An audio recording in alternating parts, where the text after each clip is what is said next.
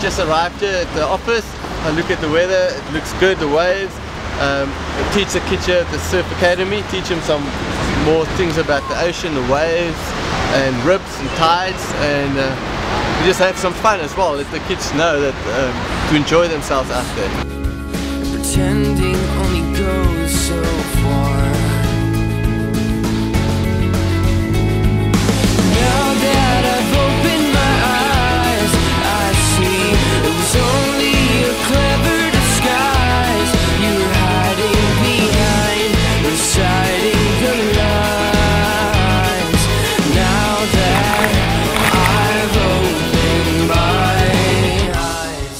Hi, I'm Nicky Fenter and I'm a surf instructor in Cape Town, South Africa. I think I've been surfing about close to 30 odd years. I started, my dad bought a longboard at an auction when I was a little kiddie, and that's where I started surfing. And ever since that I haven't stopped. I've tried other sports on the way through life, but surfing has been my main core one that my passion and I love.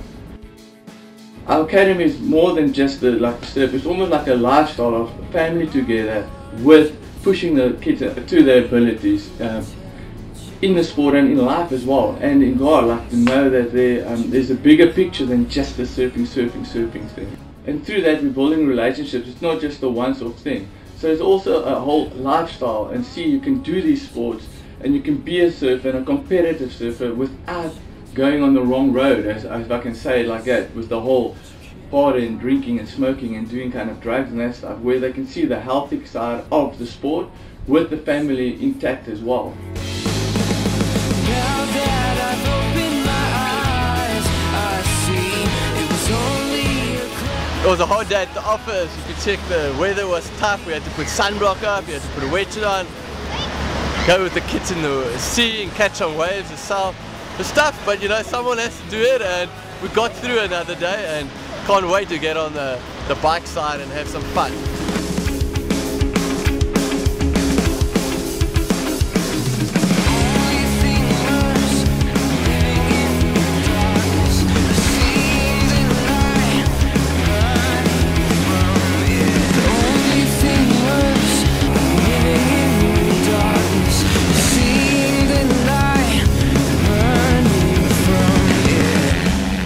So yeah, I just love that whole the sound and the petrol, the two-stroke or whatever bike you're on.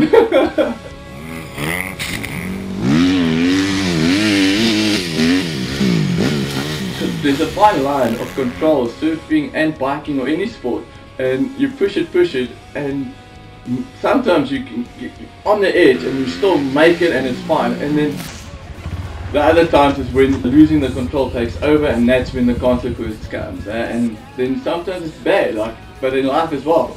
there's good stuff that happens, and then the consequence of the bad stuff, you have to work through it.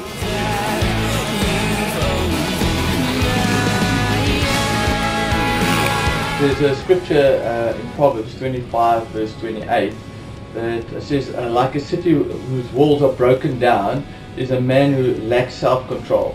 So that's quite a vivid kind of picture if you think of walls of an old city that was surrounded by it to protect themselves, and now there's this massive gap. You know, it's like enemy or anything can come in and steal and destroy.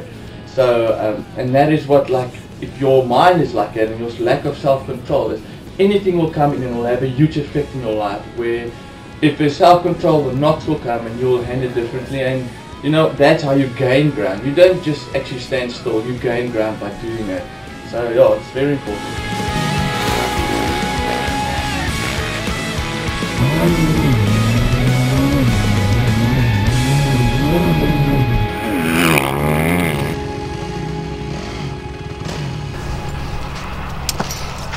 Fun day at the track, and the lesson for today was self-control.